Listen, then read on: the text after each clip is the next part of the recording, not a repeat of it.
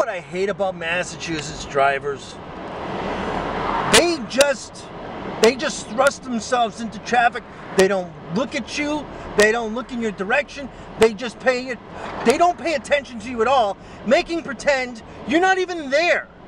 So, fuck you, Massachusetts drivers. You guys suck, because I have no choice but to pay attention, because I don't want to get fucking into an accident, even though you guys don't give a fucking shit.